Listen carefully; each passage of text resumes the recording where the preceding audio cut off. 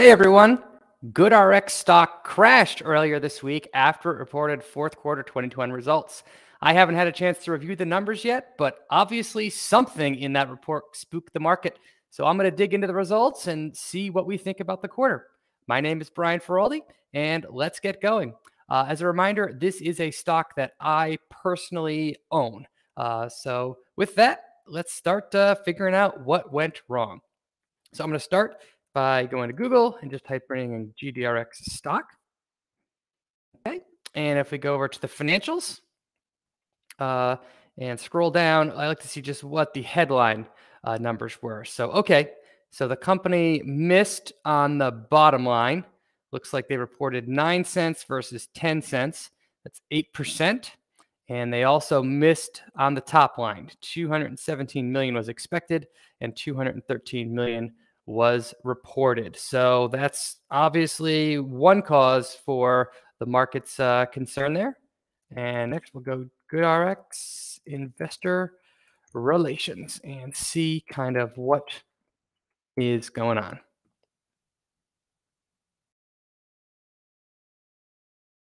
Okay, let's get that loaded.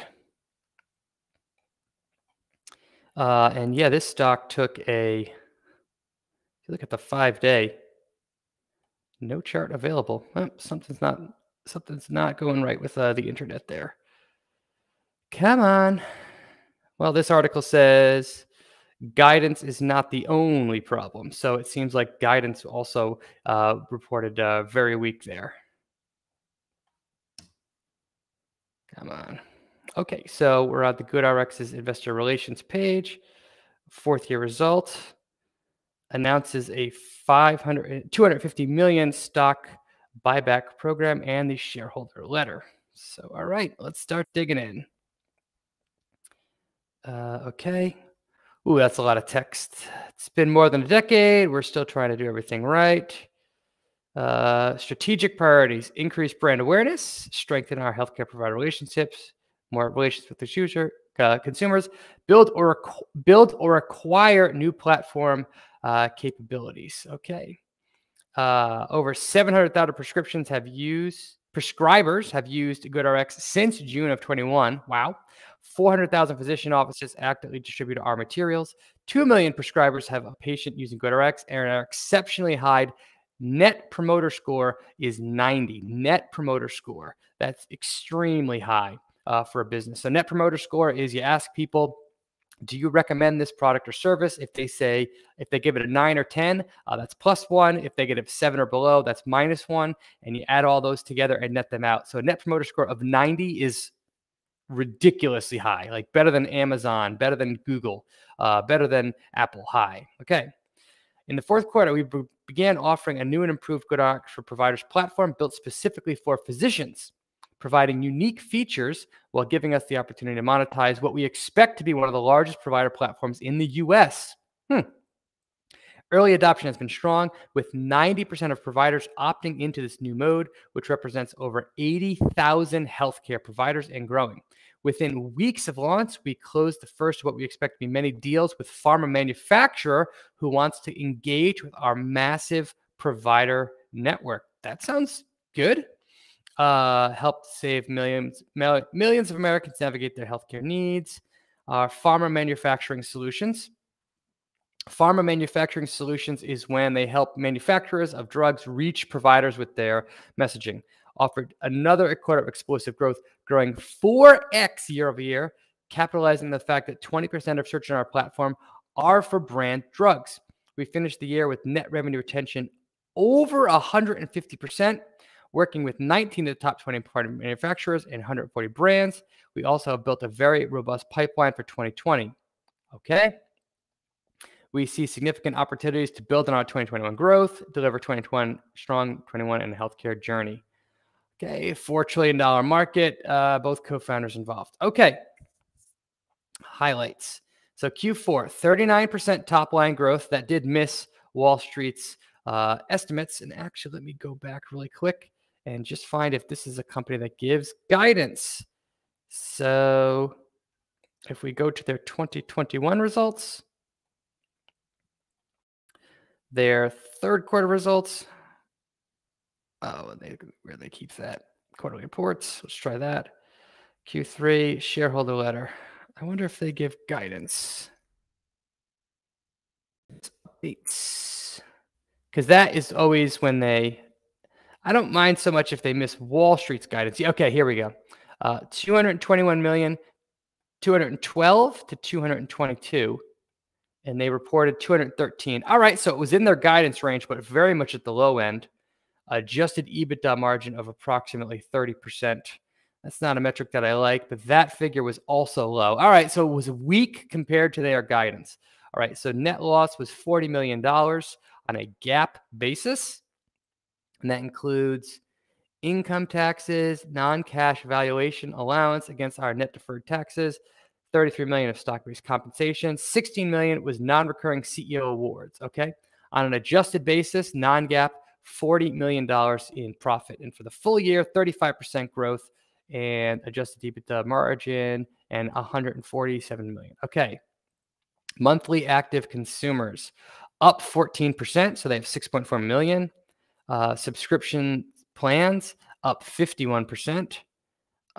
So that's good. So for the full year, wow, revenue grew faster in Q4 than it did for the full year.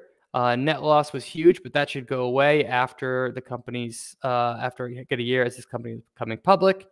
Adjusted net income was up 10%. Adjusted EBITDA, yada yada. Cash provided by operating activities was up 235% and 35% for the full year. Okay. Launched Enhanced GoodRx for providers, offering a more customized experience for healthcare providers with tools to support patients through their journey. Okay. Has focused on the strongest, most trusted brand. This is evidenced by our high net promoter score. Okay. An internal survey, 89% of providers said GoodRx saves them and their staff administrative costs. 97 helps them with their medication. 88 helps their patients' medication adherence. We believe it's an enormous opportunity for us to meet providers' unique needs and innovative solutions while helping to achieve better patient outcomes. Understands the patient's journey is not just through GoodRx care. With a deep experience, we've imagined the ways patients and HCPs interact with our healthcare system. As a scaled platform, we believe there's an opportunity for us to meet providers' unique needs with innovative solutions. Geez, these guys don't know how to be short. This is so many words. We created a new improved GoodRx for Providers platform, recently launched Provider Mode. Providers is our dedicated provider platform offering more customized experience and equipping them with tools they need to support their patients. Okay. So what can they do? Can share discounts with patients anonymously. Okay, so they can get extra discounts. Since we started tracking DMD, I don't know what that is, but IQVIA is one of the largest healthcare companies in the world and a data provider. I assume that DMD is in there. Over 700,000 prescribers have used their platform, spreading across all these different. Yeah, okay. 90% of providers who have introduced opting into this new mode, which represents 80% of HCPs, high rate of adoption. We redesigned prescription savings flow. Significant increased provider engagement, 2x more frequent basis, 2x more frequent based on early results. Okay. Become more effective at driving our prescription-related offerings, and providers reduce the amount of time they spent providing access to medications, which we estimate is almost 15 hours per week by the AMA. So this new tool helps providers make it easier for their patients to get discounts and see what their provider's doing. Providers also turn to us for a source of editorial content, while price searches and engagement drive significant provider engagement, increase provider interest in GoodRx Health. A few thousand articles and videos, tripling the size of our content library. The runway and opportunities to continue to address provider needs are massive. Providing features. We plan to add new features for uninsured. Okay. In the first quarter, we added to our provider-specific solutions with the acquisition of FlipMD, a marketplace connecting practicing physicians and organizations seeking on-demand medical expertise. Has exciting capabilities that will expand our engagement with healthcare providers and service available through pharma manufacturer solutions. Okay. Closed first pharma manufacturer solution deal specifically targeting healthcare providers. It expands our allows us to not only drive growth in our prescription-related business, but also expands our pharma manufacturing solution by addressing an even greater share of the $30 billion spent annually on pharma marketing. Yeah, that market is absolutely huge. Pharma companies and medical companies are willing to spend big bucks in order to get their messaging to doctors. Doctors are key decision makers. So that is just a massive market. Has seen a shift in-person to digital first, which is accelerated by COVID-19. Our pharma manufacturing solutions offer an incredible 4x year-over-year growth with net revenue retention of over 150%. I mean, that's very strong numbers. So the rest of the business must have been weak if they didn't hit their numbers. Okay. We're in the early stages, 2 million prescriptions, $250 million share repurchase program. You can do that from a position of strength. The market cap of this company is $6 billion. So that's 5% of the company. That's a sizable number, assuming that they can actually do it from cash and cash equivalents, cash flow, and our funds from borrowing. Okay, so prescription transactions. Prescriptions grew 21%, 14% increase in MACs. I don't know what MAC means. Prescription transaction revenue grew 22% year over year. So modest growth quarter over quarter, but big time growth year over year. Subscription revenue, so this is subscribing to their extra services in order to get additional discounts, grew 79%, 51% increase in the number of plans, favorable change in plan mix. Subscription revenue grew 100% year over year, so that business is doing good. Other revenue grew 196%, which is their manufacturing solutions, and on a percentage basis, so the core prescription business is still the lion's share of revenue, but you can see that other revenue is second largest grower. Okay, net income was a loss compared to a huge net loss last quarter. Huge stock-based compensation based on the CEOs. Charitable stock donations in support of our philanthropic ventures. We offset that with taxes. Okay, net margin was low. Okay, on an adjusted basis, yeah, I hate this metric, but companies love to tout it. Adjusted net income is more interesting to me. So $40 million in the quarter, and that figure was up. Our adjusted net income was up 10% year over year. Cash provided by operating activities, so cash from actually running the business, made up. So last year it was relatively flat. This number relatively stable into payroll taxes related to the non-recurring. Yeah, so there's one-timey stuff in here. I'm not in love with the CEOs getting a massive equity award, but hey, that's how things go. Okay, so here's where things are about to turn bad, I'm assuming. 2021 guidance, $200 million, 25% year over year. So how does that compare, GDRX?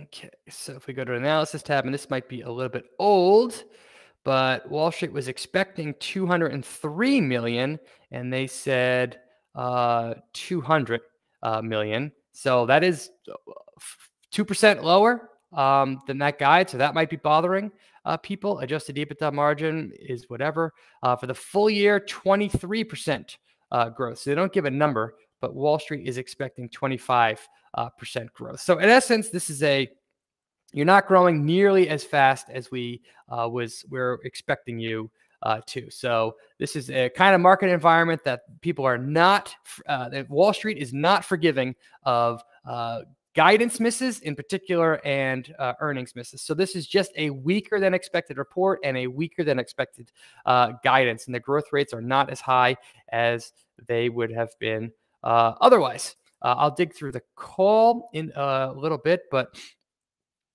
disappointment, sure. Catastrophe, I don't know about catastrophe. Let's do a quick financial checkup. $941 million in cash. So they have plenty of cash to do the share repurchase program. Accounts receivable is up substantially. That's a little something to watch. Goodwill was up $70 million. That's probably from their acquisition. Goodwill is not something that's a positive on the balance sheet, but $900 million in cash. That's good. Total liabilities $775 million. So they have more cash than they do total liabilities. And their biggest liability is debt, long-term debt net of 655 million. Went down a tiny little bit year over year, but the cash, the balance sheet is 4 out of 5. I would give it. I would love it if the debt was gone completely, but this company can definitely afford to pay to do that buyback. Cash provided by the opportunity for the year, so $178 million in cash from operating activities. Very minimal property and plants. If you want to include this as a cost, which Brian Stoffel does, by the way, he will be here later today at 1 p.m. Eastern Standard Time as we review Pubmatic. But that's positive cash flow of $140 million. So that minus that and that positive cash flow of $140 million for the year. And that figure was up year over year. So cash flow is definitely heading in the right direction. So let's just do another search. Full GDRX transcript. This is one of the many places where you can get a transcript from the quarter. So let's just quickly read through this. But I think I know what is the gist here. Millions of Americans used it. Content. Yeah, we saved money. Americans all this money. 5 million users saved more than $500 compared to their pharmacy cash price. Huge value, supportive of the team. Rolled out new antivirals.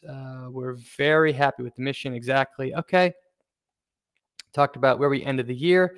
We built our plan. We expect the second quarter would continue to be impacted by COVID, would pick up in the third quarter as the undiagnosed conditions back started clear. These assumptions, the reality is the effects of COVID have remained longer than we expected, and the resulting impact on our business has been greater than we anticipated. Carsten will discuss the qualifications, acknowledge that we underestimated the length of time COVID would impact our business. Having 24 months of smaller new therapy starts that's highly recurring due to refill frequency and the long-term nature of prescriptions created a compounding impact. Despite COVID lasting far longer, our full-year revenue was still within our guidance range, just shy of 1% of the midpoint. We were able to deliver this performance thanks to our new fast-growing subscription offering and our even faster-growing pharma solutions. Both of these incredible businesses were nascent just a few years ago, today contributing significantly. That's why we like optionality. We continue to grow revenue, market share, and relationships, all of which are strong and stable. We didn't reduce our pace of investment. We're continuing to some of these products and markets like GoodRx Router, which we launched in the fourth quarter and believe puts us on the path to quickly becoming one of the largest platforms in the country. Already seen excitement for this. Historically, we generate significant cash flow. Consensus decision to invest in our platform and our brand of last has resulted in record unaided awareness. So more consumers are becoming more familiar with the GoodRx brand name. We are committed to returning to historically adjusted EBITDA margins of 40% plus in the coming years. We expect annual revenue growth in the longer term, we expect annual revenue growth in the mid-20s. And plus our margins position us as a strong rule of 65 company, even as our scale grows. Let me explain that. There's a common rule of thumb with recurring revenue software businesses in particular called the rule of 40. And it's basically the cash flow margin plus the top line growth rate. Anything over 40 is exceptional. They're saying they're going to be over 65 on an adjusted EBITDA basis. Not a perfect one-to-one, but either way, this is a company saying we expect 20% revenue growth plus profitability. That sounds good. Continue to build innovative products, plus making acquisitions. We're confident we can do the things. Okay, we grew revenue 39%, and we're positive EBITDA. Lots of new customers, despite Omicron. New integration with Wheel, a digital healthcare platform that powers virtual primary and behavioral health centers. Okay. Another quarter of explosive growth, growing 4 times. Our fourth quarter net revenue retention rate was over 150%. We already read through that. New providers tools, scaled our platform. We started getting new data from DMD and IQVIA. New provider mode gradually to a subset of providers, with 90% of providers have been introduced opting in this new mode, representing 80,000 healthcare providers. Seeing providers sharing discounts. We've seen providers in the platform sharing discounts with patients at a much higher rate, almost twice as frequently based on our results. We helped our huge provider base become more effectively at driving our prescription-related offerings. I mean, that sounds great. That sounds like their product is getting even stickier. product searches. New, yeah, we read that. We believe FlipMD has exciting capabilities that will extend both our engagement and increase the complement of services available through our platform. Drive growth, even share. Yep, we are scaling the platform. Consumer behavior delivers unparalleled, very strong. Got that. 2022 is 4 strategic areas. I think we read through those already. Deep our relationships, add more customers, strengthen our advancements, and such. Okay, we position the new. We increased prices for new gold subscribers in January to reflect the value that we're creating. We almost 2 years past the time we integrated gold into our platform with a much larger subscriber base. It was time to elevate our pricing strategy. We found that some subscribers are high utilizations and save thousands of dollars per year while paying only around $100 for their annual subscription. So they just raised prices. Are not offering enough. Better for our free. We believe this change benefits our user base. Get users to the offer that make the most sense for them. We believe more targeted approach allows us to continue investing in gold and offer that deliver more value to an attractive user base. Lots of opportunities, huge market opportunities. Thank you for that. Okay, now CFO time, 39% revenue growth. Prescription transactions grew 21%, 14% year over year in monthly active customers. So transactions grew faster than customers, so their customers are using the product more frequently. Okay, where comparable period include script cycles, MACs, which was reported in the first quarter. Okay. Overall impact by COVID. Growth in new market towards the end of the fourth quarter as Omicron's impact grew and started off soft volumes in January to December. January patterns we haven't seen in recent years. Flu season started aggressively. Referral standpoint. While third quarter is almost back to 2019 levels, Q4 was disappointingly lower than 2019 by single digits percentage, which presented an unfortunate headwind that was not anticipated. Most of COVID effects cumulative to-year business is much longer period than we have expected. We can't make up for these cohorts instantly, but we're built through physicians and pharmacists has rebounded. Subscription revenue still grew rapidly, 1.2 million subscription plans, 1.6 million members. Other revenue grew 196%. Momentum. Cost of revenue was 6.5% of revenue. So their gross margin is 93.5%. It's just an incredible gross margin company. That problem number is going to come down over time as they shift to different services, though. Higher outsourced services. Technology expenses were all up. Yeah, we kind of ran through the numbers of what they're doing. One-time net losses that won't be repeating. They had a tax valuation allowances, one-timey stuff. Another of options remained definitive. Okay, 35% year-over-year growth, 30% adjusted EBITDA margin. That's a number that they're just going to tout.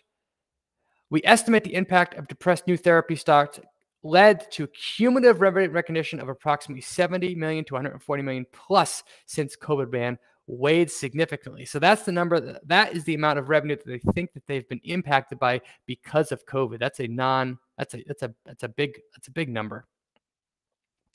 Okay, we authorized $250 million worth of common stock, which will limit dilution associated with employee equity. All right, so it's not going to reduce the share count. It's just going to limit dilution. First quarter, 25% growth. We expect other revenues to grow 70-90%. Transaction prescriptions for 16 to 18%. Quarter over quarter. While our revenue guidance reflects a quarter over quarter decline, we expect quarter over quarter growth in prescription transactions, other stuff. Okay. Fourth quarter is seasonally strong due to a year-end spend increase. However, not all the fourth quarter's revenue is expected to be recurring. However, not all of the fourth quarter's revenue is expected to be recurring in the same magnitude as the first quarter. Okay. The spend will decrease. We expect a quarter over quarter decline. Yep. Boy, these guys just put out so many words to really go over what they're saying. They're going into the $30 billion manufacturing solutions TAM. which we believe will continue to grow. Even with this offering 3 times year-over-year growth and 150, we are still not penetrated anywhere close to 1%. So that means a big time opportunity for them. High margin non-prescription transaction revenue percent has grown by about 2.5%. This operating leverage from our increased scale will start showing results later this year as it drives our expected higher adjusted EBITDA margin exit rate in 2022. So they're not going to be as profitable at the start of the year, but they expect that margin to increase over time as they continue to scale. I like the we're using the gold to focus on members, and we're increasing the price from $9.99 per month and $20 per month for families. This is the first price change that we've talked about. We finished the year with 774,000 gold members and 20% individuals. Revenue of $13 million. Okay, so that's the gist. The gist is, for me, revenue growth was good, but not as good as they had expected. COVID was a near-term headwind. Their other bets that they've been making are clearly paying off. They have a $250 million share repurchase program. And let's also just take a look at valuation for those purposes. Okay, so sales last year were $745 million. The company's current market cap is $6 million. So it's trading at under 9 times sales. And remember, this is a company with a 95% gross margin, very, very high gross margin. So their gross profit was, let's just call that minus that, roughly $700 million, trading at about under 10 times gross profit, under 10 times gross profit. On an earnings basis, the company is expected to earn 45 cents this year. I'm guessing that's adjusted, and 60 cents next year. So the math on that is it's trading at about 34 times forward earnings. And this company, I think there are reasons to believe that there's operating leverage ahead of this business. So if the company can can keep going at a 20 to 25% growth rate plus improve its margins, today's price could be very, very compelling. So I see this more as a communications issue and a